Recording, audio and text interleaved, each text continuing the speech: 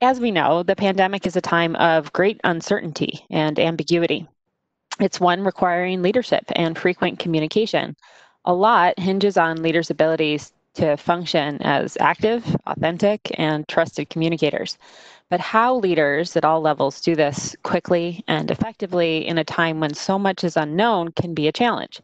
So today, our hope is to explore tools to help us delve into conversations with transparency and authenticity to meet the many obstacles this pandemic poses head on.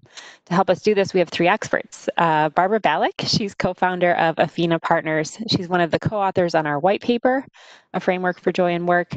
She's a longtime senior faculty member here at IHI and formerly at the National Patient Safety Foundation.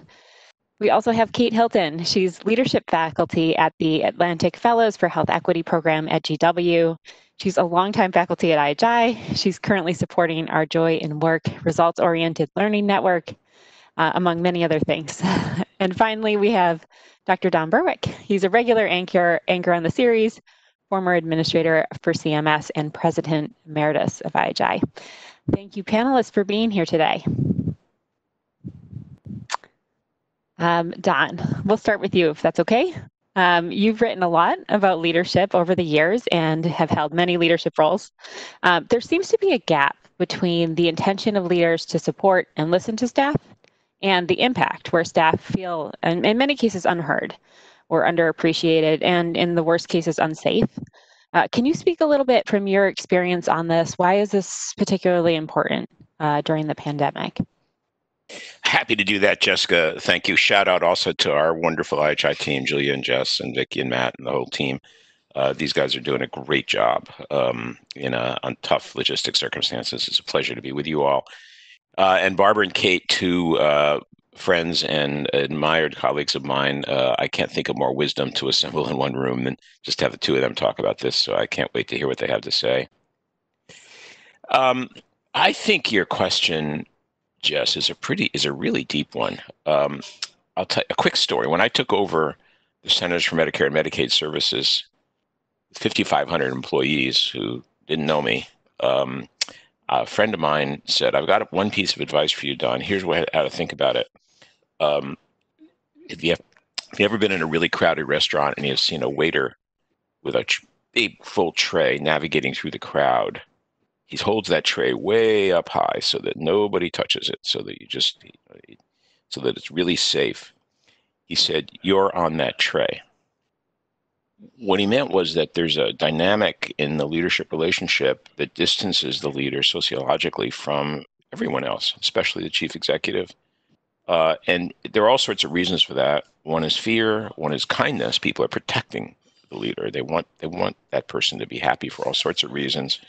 They don't want to muddy the waters or stir the pot. And so one of the answers to your question is that I think leaders are inadvertently protected from information. There's a dynamic that keeps them from knowing what's really, really happening.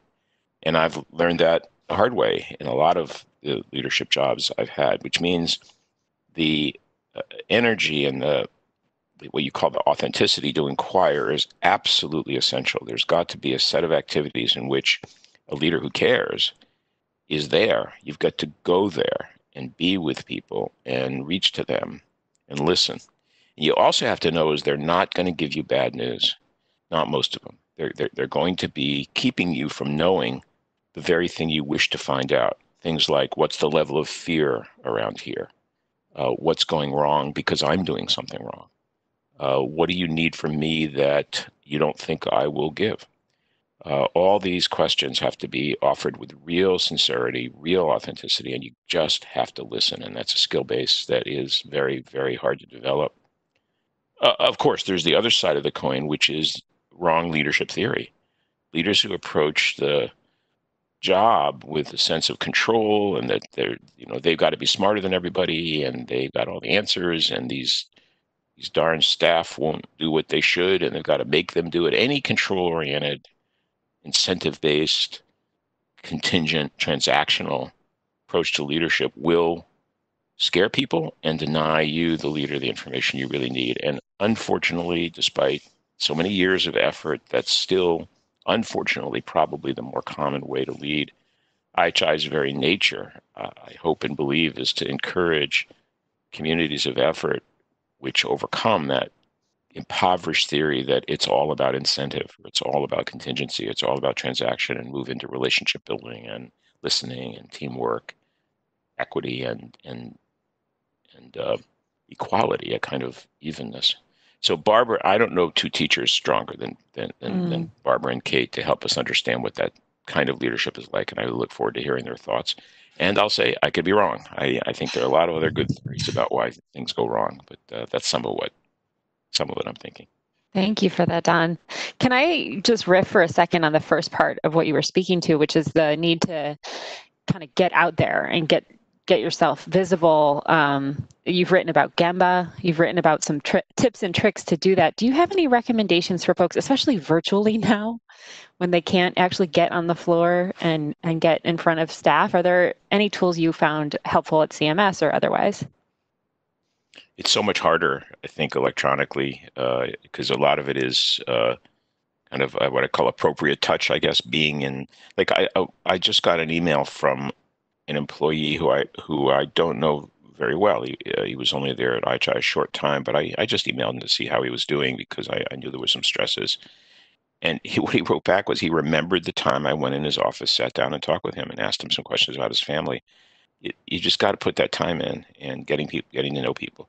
I think the other thing I might say, I wonder what Kate and Barbara will say, is disclosure, kind of opening one's own vulnerability.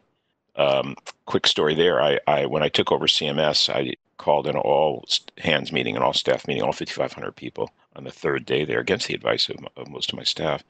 But I wanted people to see me, and quite offhand, without kind of intending it, my very first slide was a photo of my family, my wife, my children, and my grandchildren, and I just decided to introduce them all. I probably heard about that slide more than anything else I ever did with the staff at CMS. The idea that I would come and talk to my family, and that was intuitive. I'm not, I stumbled into it, but that taught me something about what really builds relationship. It is tougher in the COVID period, and we're going to have to learn new skills. Thank you for that. And thank you, folks who are chatting in, some examples of how you're doing this with virtual town halls and other. Keep the comments coming in the chat. Thank you, Don. And actually, Barbara, as a former CEO yourself, can you speak a little bit to this challenge that folks are experiencing with senior leaders in communication? What do you think is most important right now in this time that we're going through to effective communication? And I'm going to throw a bunch of questions at you at once. What have you seen leaders doing well? Where do you see room for growth? And what specifically can they do to provide kind of proactive support to manage fear and anxiety that Don was talking about? Yeah, great questions and great lead in by Don, as always. And I echo the things that Don said. My greatest fear as a hospital and clinic CEO, I think I've had most leadership roles in a health system that you could have. And my greatest fear in those senior executive roles is what I didn't know. And there's also that myth, besides being on top of that tray, that somehow when you get into those positions, you're smarter than everybody else. And that is really terrifying. And so if you combine that lack of information, and this applies if you're a manager of a clinic, if you are in a community-based setting, people will start protecting you or withholding information. Some of it is about you, and some of it of them not wanting to look incompetent. So there's lots of dynamics at play. So I try and sort through, well, what's the noise that will make it better? My greatest gift were the truth tellers, those who would come and say, well, Barbara, you meant to sound like this, but you've heard me say this about one colleague. She would say, well, Barbara, you were a bit crisp in that meeting. You need those truth tellers around you. And sometimes welcoming those, it's good in the head. And then when it actually happens, you go, well, that's not so fun. So I think it's Don's statement about vulnerability. So congratulations to those of you, the many of you who are on this call today, who are stepping forward, learning continuing together to figure out how we do this better. The good news is if we can do it during a pandemic, during financial crises, it's going to serve us well forever. So, congratulations for being here. I have this wonderful quote from Don to remind me that, Don, many years ago, I was a new executive and you were just beginning to form IHI. And you came to the health system I was part of, a children's health system in Minneapolis, St. Paul area. And we were one of the grantees about learning about quality from industry. And so Don, and I was working with some folks who weren't very skilled at the time.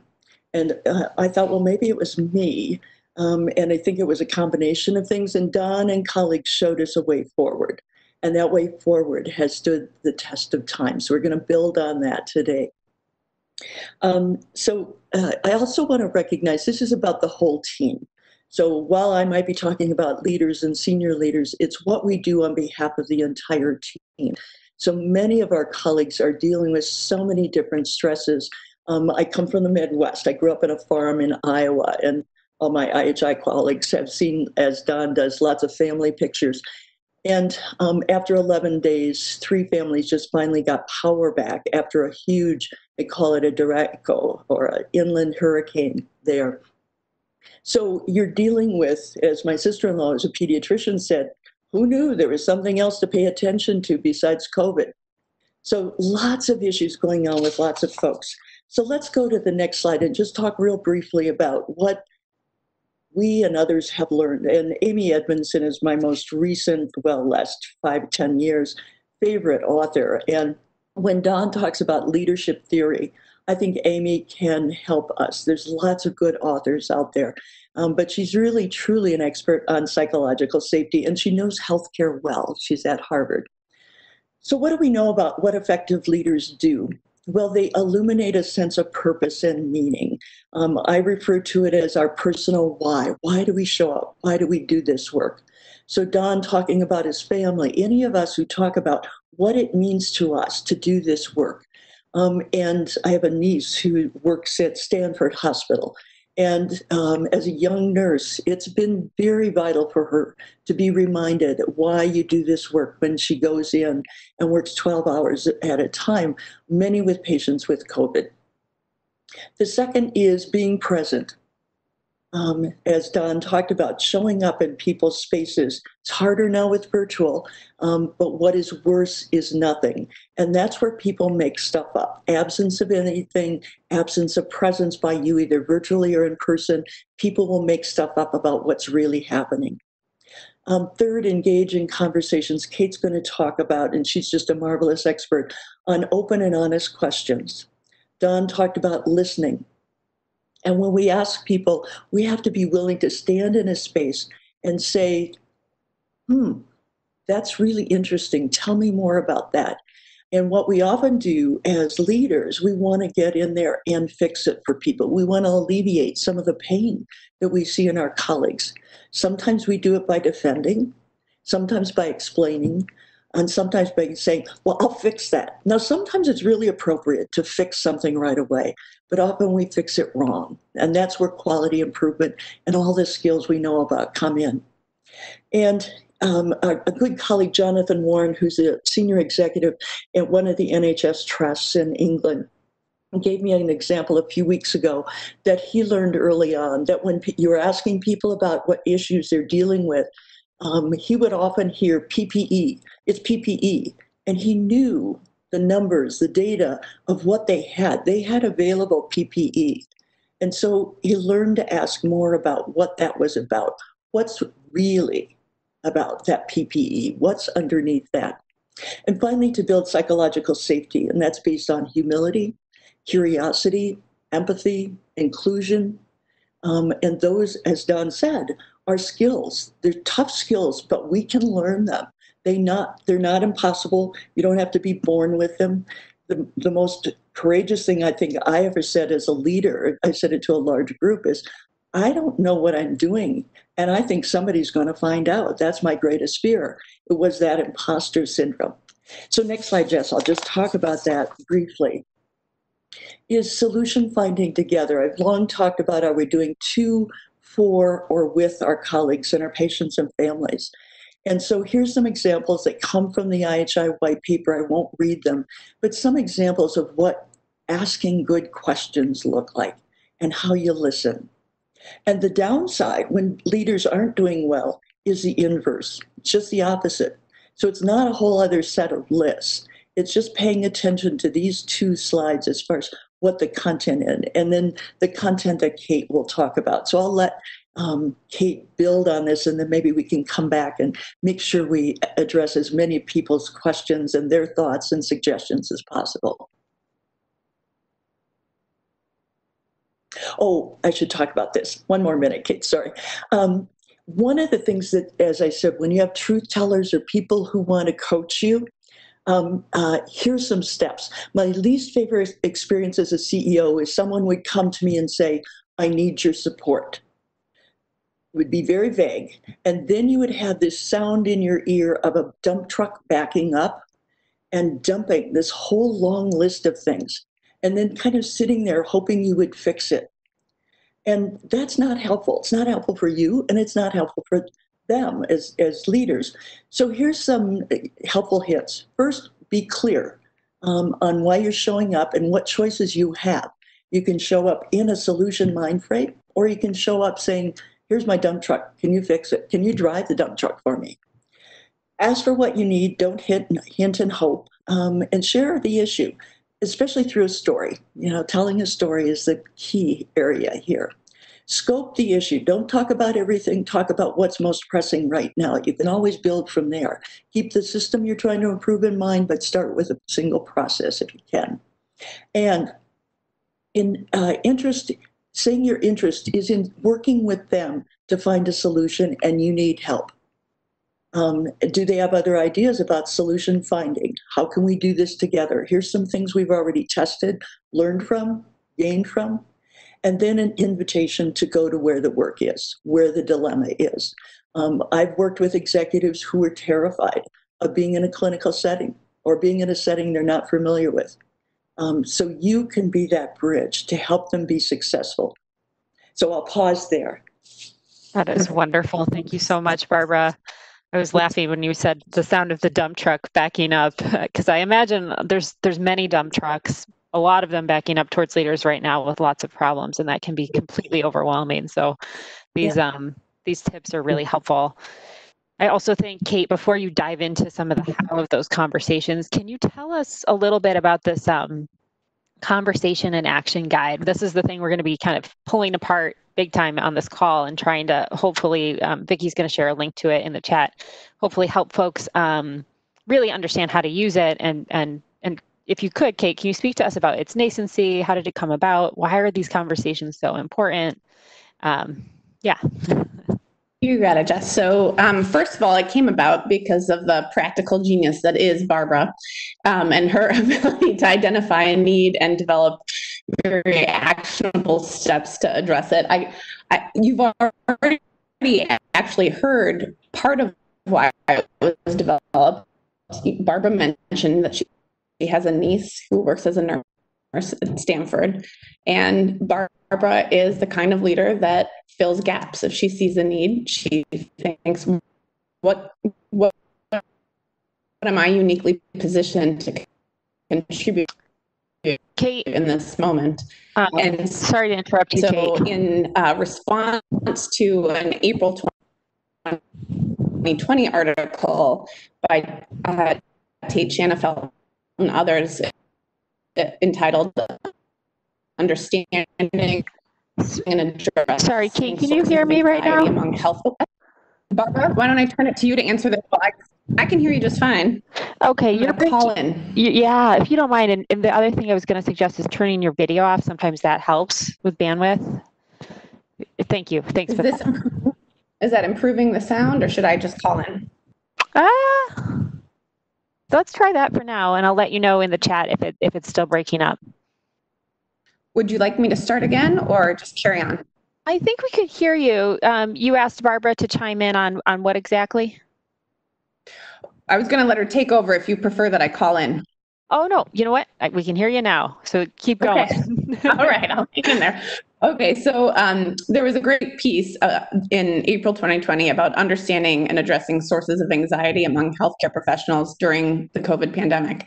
And Barbara saw that as an actionable place to begin to think about how do we actually have these conversations? What does it look like when we say the words? What's the practice in communicating with each other? And so we worked together to connect that to the Joy in Work framework, so that it was also clearly articulated within the research that you, Jess, and others have done around what does create joy in work and how can we connect the ways in which we're communicating to the actual drivers of joy.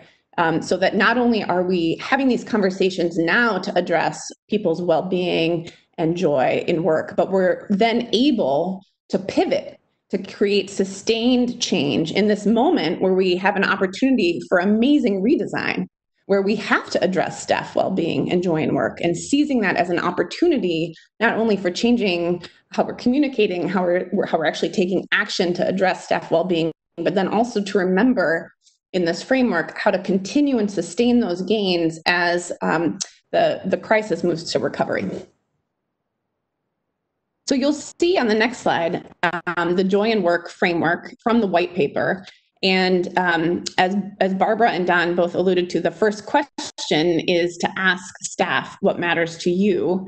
And then from there to in those conversations of co-creation and understanding people's true values and intrinsic motivations. And I'm going to talk a little bit more about that if I could in a moment, but to listen for the unique impediments to joy in work, what Steve Swenson calls pebbles in our shoes.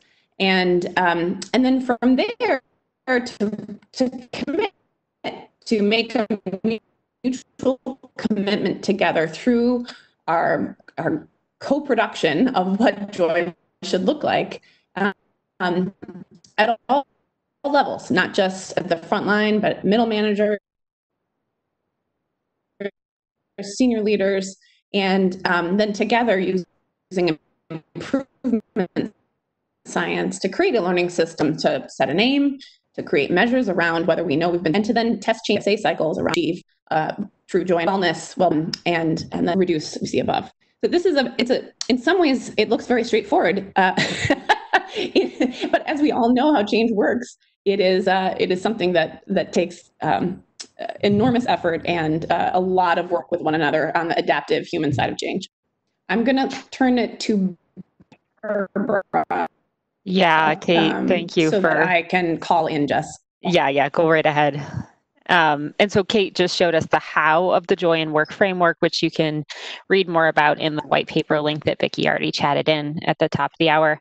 And this first step, this asking what matters, is really what the conversation guide is all about. And Kate was asking Barbara if you could speak a little bit to the what of the work. Of course, there's so much on this slide. We won't have time to delve into all of it, but can you speak to us at a high level of kind of the what of the Joy in Work framework? The components of the Joy in Work approach are very similar to some of the other pieces from IHI about what each of us own. And as you can see, senior leaders and managers and core leaders, those heart of the organization, whatever organization you're part of, really own a great deal of this. And so we tried to identify what are the key bodies of work. And so you can see physical and psychological safety. And aren't we seeing a huge amount of that need right now? Am I safe physically at work? Am I safe psychologically at work? Can I speak up if something's not going well? Am I clear about meaning and purpose? And do I have some choice and autonomy? We're finding that those three, plus camaraderie and teamwork, those four are the most powerful elements in a healthy work environment. So as we talk about asking questions, listening, offering support, problem solving together, keep those things in mind as far as, am I demonstrating meaning and purpose? Thanking people for what they do and the contributions, and being specific about it. So maybe the next slide we can, until Kate gets back. I think she's here now. Oh, good. Let's test that out, Kate. But if you called in on your phone, you're automatically muted. Try again. Is this better? Can you hear me? Yes, we can. We'll give that a go. Yay. Sorry about this.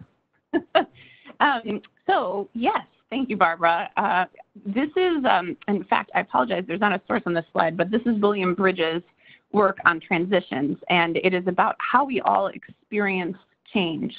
So that could be, in fact, I invite everyone on the call to sort of check in with yourself for a second and to consider back in March as COVID-19 was ramping up, where you felt yourself in these 4 stages of change. The first is denial. That's the experience of shock that this could happen to me, that, for example, COVID could come here to where I am.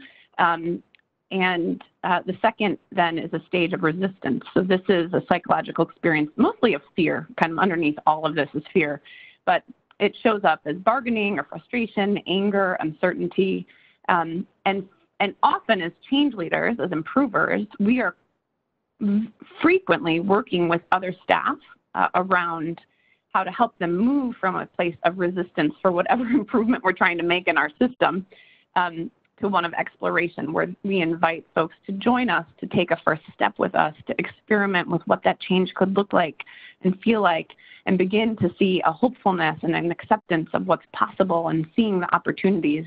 And that takes work. It takes work internally ourselves. It also takes work to invite others into a space where they can pivot and make that shift with us. It doesn't mean, by the way, that this is all linear. It's not, you can live in resistance and exploration at the same time. You can have multiple changes happening to you at the same time around which you feel different things. But ideally, as we move along, we get to a place of understanding and integration. And, you know, I can speak for myself, and Barbara and Don, I'd be curious about how you felt in March, but I definitely was in a place of bargaining, fear, anxiety. I had gotten out of denial pretty quick, but how about you guys? How are you feeling? Well, I had just chatted in fear of loss and uncertainty, especially having a dear friend and colleague who was one of the first COVID cases in Colorado and nearly died. And so I went from, warp speed from denial to, oh my gosh, this is real, this is happening. And I circle through that up pretty regularly still today. Thanks, Barbara. And how about for you, me? Dan?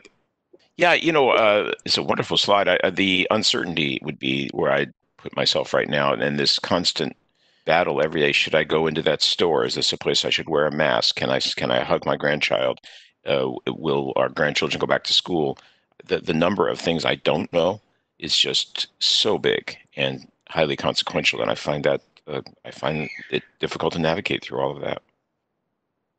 Yeah, so this is the experience of change, and we're in a moment of unbelievable change all the time.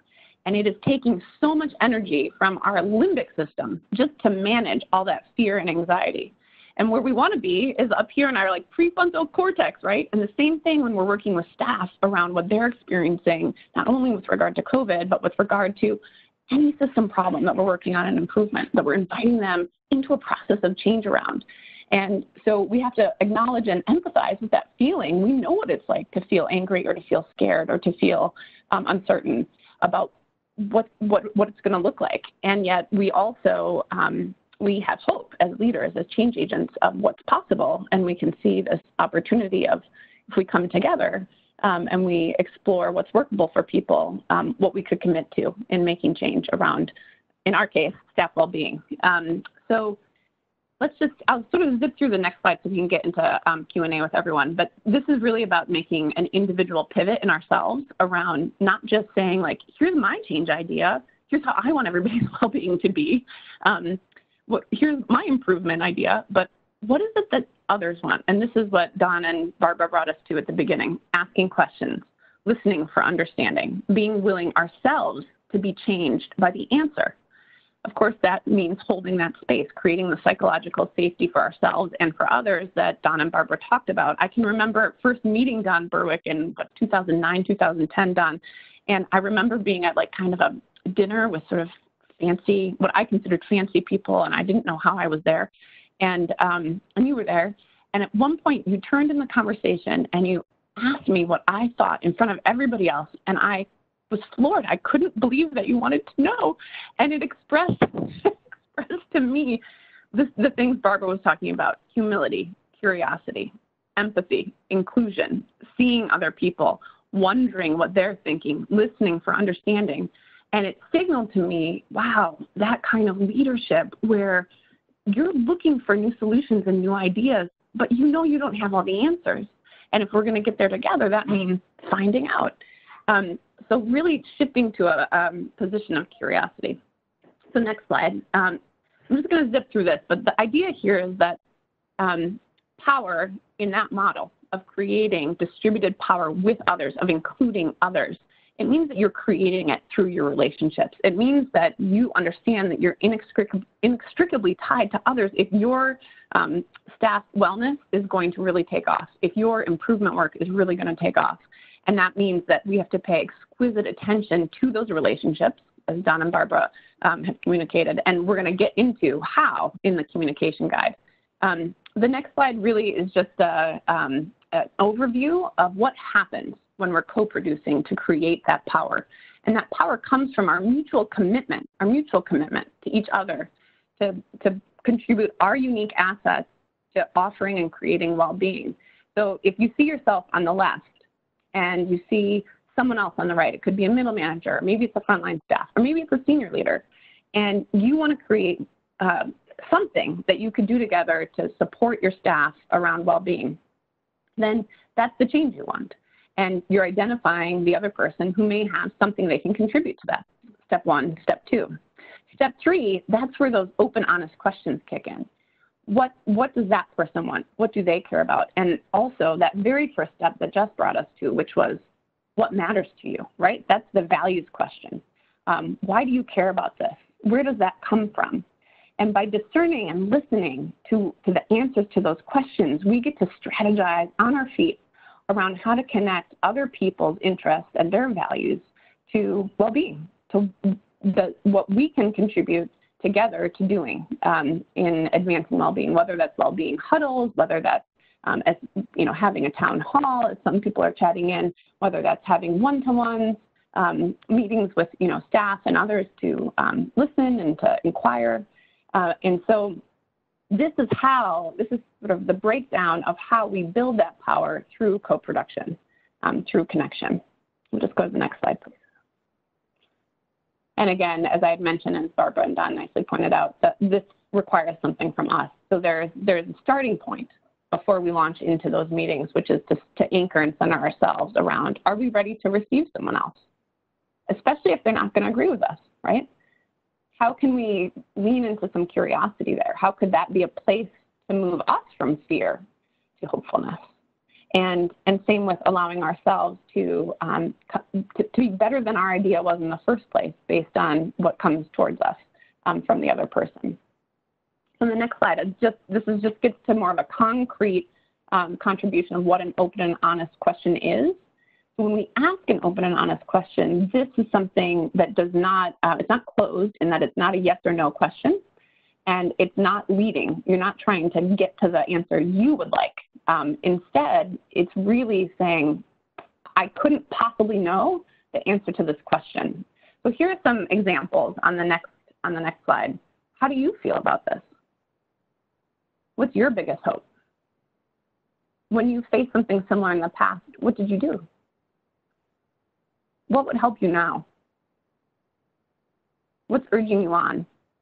These are the types of questions that open up reflective space for people to connect to the what matters, to then question around their purpose and meaning. And then our work on this slide is to receive them, to deeply listen. And what we've seen already in the Joy in Work Learning Network that IHI has led is that these conversations themselves are an intervention for joy in work. That these conversations themselves generate trust and authenticity and a willingness to signal to others that we care about them. So I think Barbara might say a little bit more about how else we can, very in concrete terms, have these conversations. And Jess, I'm not sure if you want to take some questions first. Yeah, thank you so much for that, Kate. And what Kate is giving us right now is a helpful kind of mindset for going into these conversations. And Barbara's going to give us some actual examples of what those conversations are. Before I do that, though, Don, did you have a question for Kate and Barbara? Yeah, I do. Kate and Barbara, so your counsel is wise as always. However, there are people who arrive in leadership positions, we're all human beings, who may not have from their backgrounds, the personal skills or the level of insight that you're talking about that puts them on a platform to make the inquiries you're talking about. So my question's maybe a bit edgy, but what have you learned about how leaders who are a little underdeveloped, let's say, in their abilities to connect this way, because they have other skills that have made them leaders, but how can they find avenues for change? Maybe you may mention specific programs or projects, or does psychotherapy help? Does it help to join some retreat systems or something like that? What are some mechanics that leaders who are feeling a little bit sweaty or uncomfortable about this intimacy could help themselves with? Yeah. I think that's a great point, Don, because certainly in my career, I've worked with some brilliant people, and I've worked with some people who perhaps should have found another calling, and some in between. I know the things that have worked for me personally as far as developing skills. So it's finding people you respect and working with them and learning from them. It's helping people to see maybe where they have strengths and where they could develop, and how you do that in a relationship. So relationship is the basis for being able to help a colleague develop skills. And so it's not going in and saying, boy, you really blew it there, but understanding their humanity, being filled with compassion as we might with those we serve in our communities. So if we enter with compassion and empathy rather than judgment, we're more likely to make progress. And to perhaps speak some truth to them. It seemed like you were really uncomfortable in this situation, and you're so comfortable in other situations. Colleagues at Kaiser with their innovation work as a way of giving feedback, I really appreciate. They talk about I love, or I like, and I wish. So I really liked what you were able to do here. And again, that has to be authentic. That's not just making something up to find something positive to say, but it's also being honest and saying, and what I wish you could do is be as empathetic as you were in this situation. And then finding resources for people, a safe space for them to talk and learn and grow. I remember interviewing Gary Kaplan for a leadership study that a colleague and I did, and he talks about a small network of people he developed a number of years ago and still relies on. So I think, who are those people that your colleagues can talk to and learn from? Yeah. So those are some thoughts. Barbara, your response also kind of speaks to what Mona Cheng was saying in the chat, which is kind of overcoming the sea of negativity. Yeah, kind of modeling it yourself and leaning into, oh yeah, but I wish is sort of a gentler way to do that.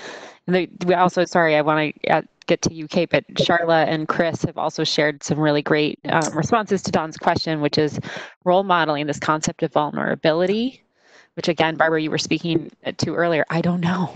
I mean, it's a scary thing to say as a leader, but it demonstrates our authenticity as leaders. And then Chris shares, still learning, but use humor and stories to share my humanity so that it's not too scary for them to hear about my vulnerabilities.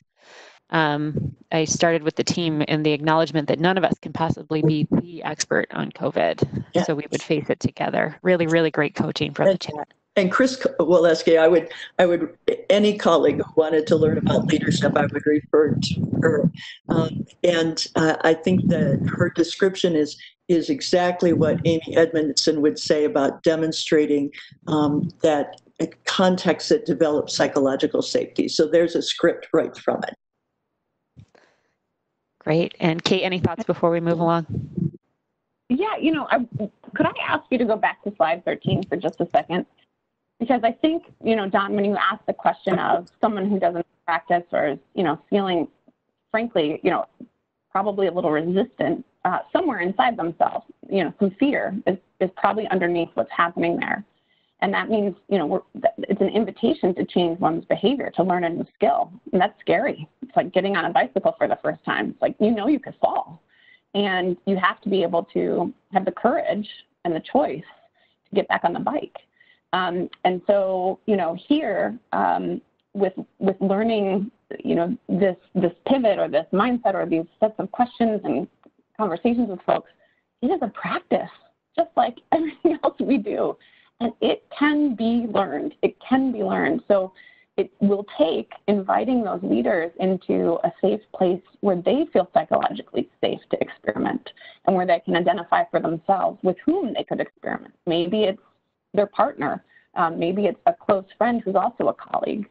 And maybe it would help, just like when we learn a new skill like riding a bike, to have a coach, have someone who can support you, who can observe you, who can help you, and also to shadow, to find others who are really good at it and get around them. See how it's done. Take tips from what you're noticing and support them. I think there are plenty of places to go for this kind of training. IHI is one of them.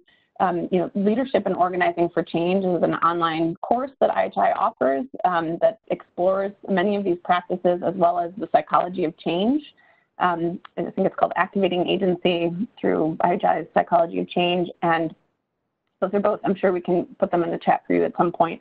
There's also other fantastic centers and organizations, probably right around where all of you are, but one is the Center for Courage and Renewal, from which we pull at IHI many of these practices through our partnerships with colleagues there, and other organizations like the Hendricks Institute, and there are many others. So if that's something that folks are interested in, we can try to look up some of those resources and get them out to you. Yes, thank you so much for that, Kate. I'm wondering, Julia, can we ask Chris actually to expand a little bit on the comment about opening her phone line? I don't know if we can unmute folks on the line. Can we do that? Let me see if I can. I think I'll have to promote to a panelist, but yes, Chris, 1 second here. Anne mentioned Don and Chris had these connect with Chris calls to reassure the team. And they ended up being kind of a therapy, Don says, for him. So maybe that would be a place for us to dive in. We're just going off script here. There's so much really great conversation happening in the chat. I want to lift it up. Chris, you've been promoted to panelist, so maybe you can unmute yourself now. Chris commented she's on her computer. I don't know. Okay. Can you hear me? Yes, we can. Hi, Chris. Okay, great. I'm outside, so you might also hear birds chirping. Lovely. Okay, so what would you like me to comment on? Yeah, you and Don had conversations or connect with Chris calls.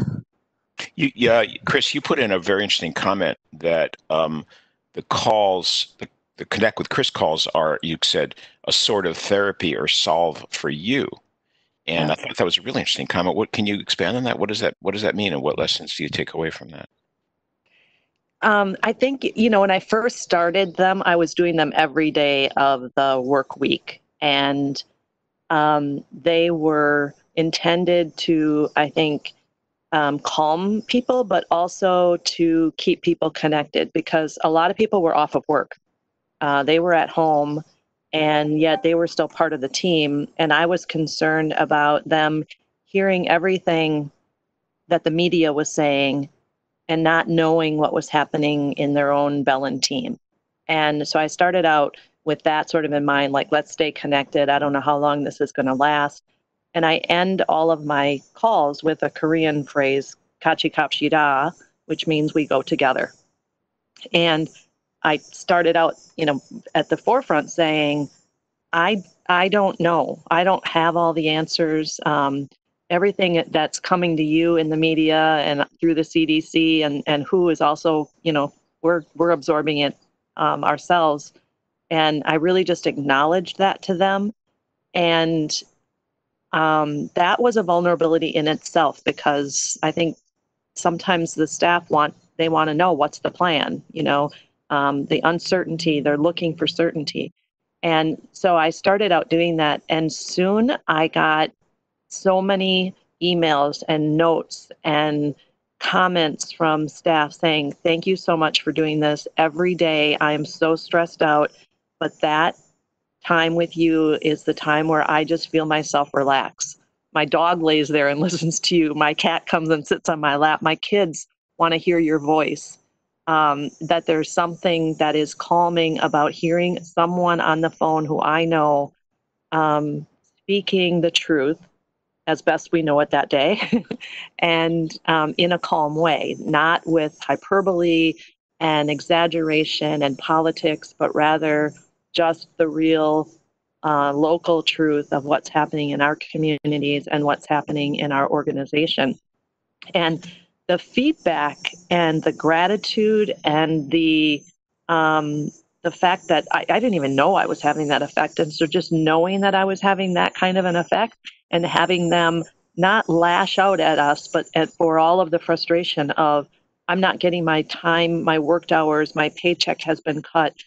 Instead of that, what we got was, I'm at home and I miss my team, and thank you for giving me the opportunity to stay connected. Yeah. And so that, filled me up. So That's amazing. Oh, sorry, I'm getting feedback, but thank you, Chris, so much for sharing that. And this is echoed in the chat. Stephanie saying, what a gift you've given your team. Thank you. Thanks for taking time to share a little bit more about how you've done that. And for folks who, that's not a natural way of being, or they don't have that sort of relationship with their staff, there are some tools here. And Barbara, if you could very quickly, like maybe in 5 minutes or so, walk us through some of the tools in the conversation guide. Yeah. I'd be happy to advance your slides. Okay, great. And starting with this, I saw Minty had a comment there that I am hearing a fair amount, which is what happens when senior leaders are denying the lived experiences of team members. She mentioned nurses. It could be any of our colleagues. And it sadly is not just during a pandemic. So I think part of the thing I think about, and hopefully the conversation guide here might help, is how do you have conversations with your colleagues to build coalitions, not coalitions against anybody else, but coalitions with, so that you and whatever role you are in and your colleagues can legitimize and acknowledge the situation that folks are having, first and foremost. And secondly, perhaps some of those points I made earlier about coaching senior leaders, of sharing a story with perhaps you and a couple of colleagues sharing your stories. And here's the ideas we have for addressing those. As Chris beautifully illustrated, it's hearing first and then addressing. And I think sometimes there's fear in senior leaders of, what am I going to do with this? How are we going to fix this? And that's where it comes back to, how are we going to do this together? Not one person can have all the answers.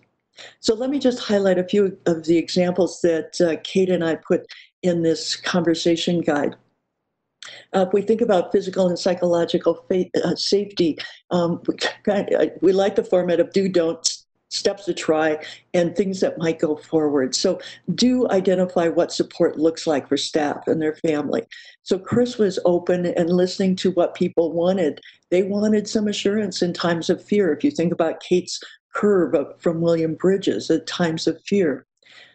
Don't ignore the personal and family toll on others. So it's there. You can't fix all of it, but at least acknowledge that. And some steps to try. Things like, what would support look like for you today?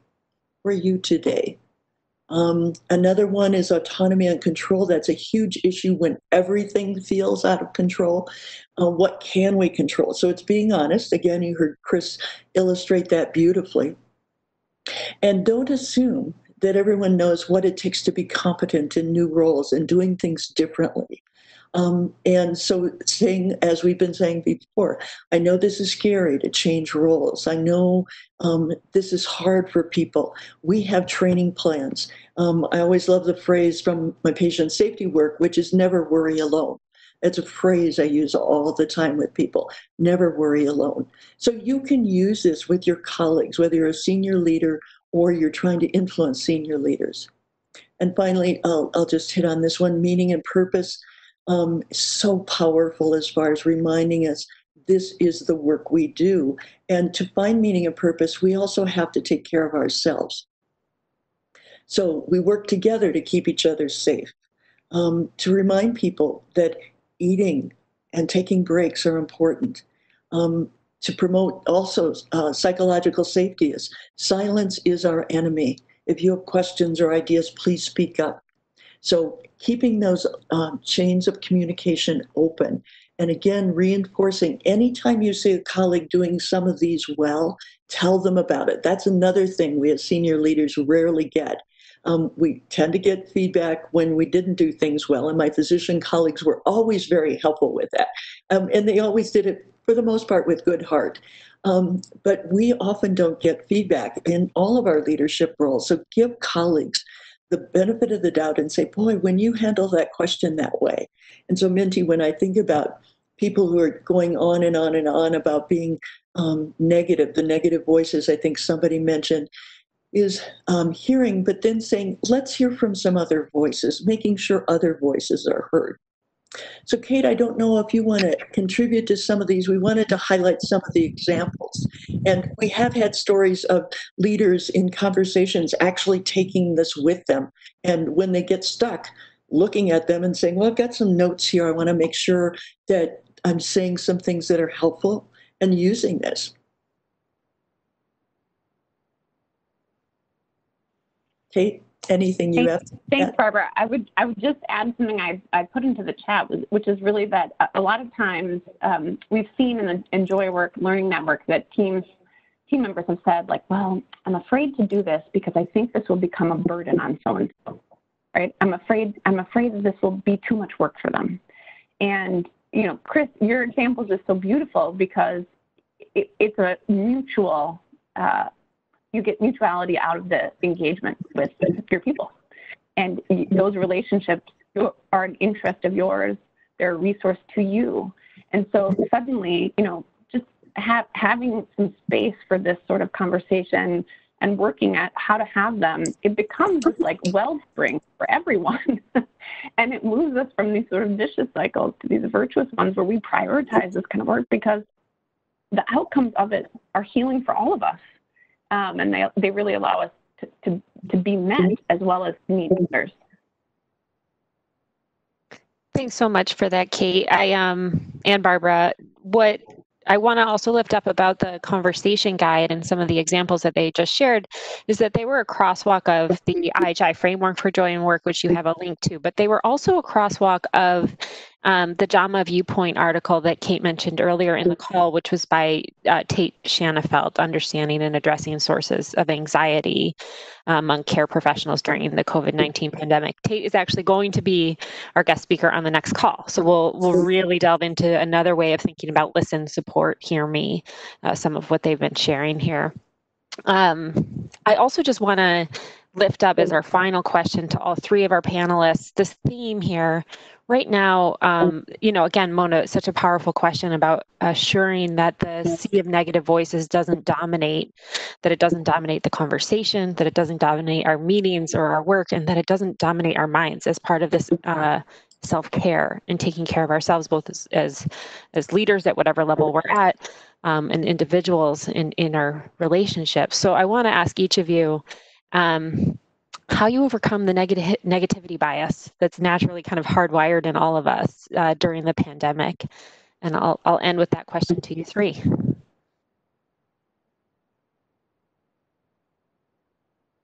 This is borrowed from a colleague. It's about asking people what is working.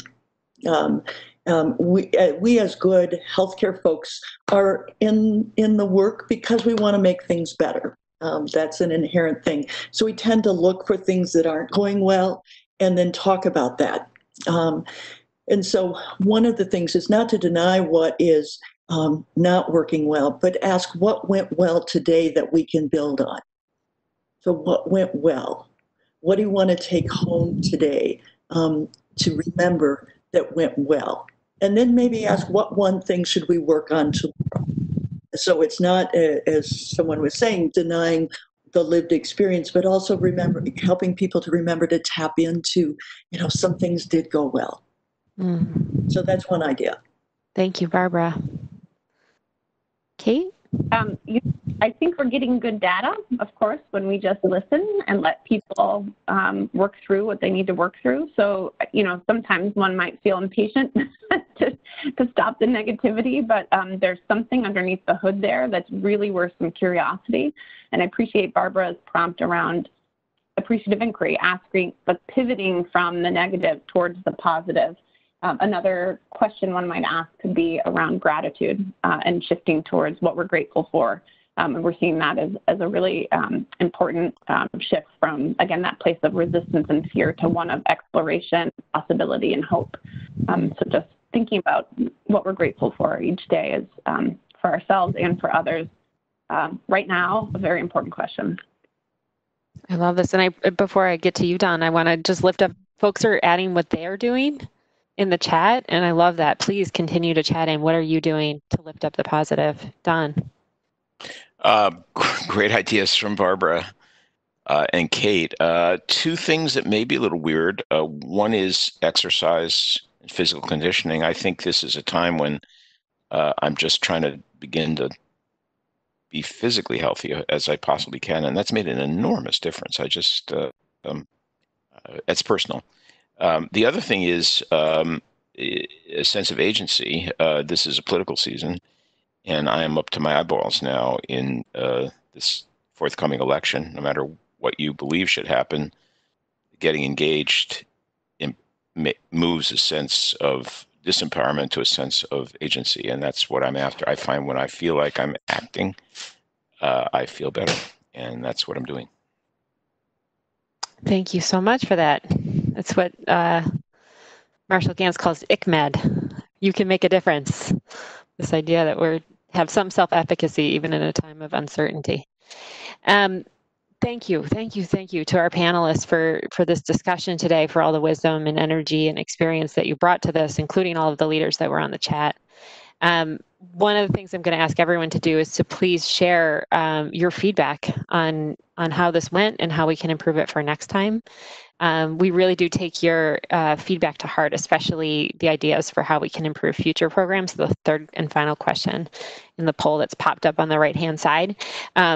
The next call is going to be September 11th. We're taking a little break for Labor Day, so we won't be on our regular bi-weekly pattern, but we'll have our last call on September 11th with, as I mentioned, Tate Shanafelt, and we'll focus again on this sort of idea of how do we support health and well-being on our care teams and beyond in the broader workforce.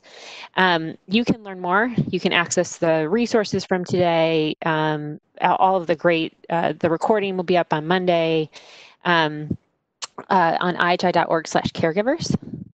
And I just want to say thank you one more time, wishing everyone joy and well-being in your work from the Institute for Healthcare Improvement. I'm Jessica Perlow. Thank you so much.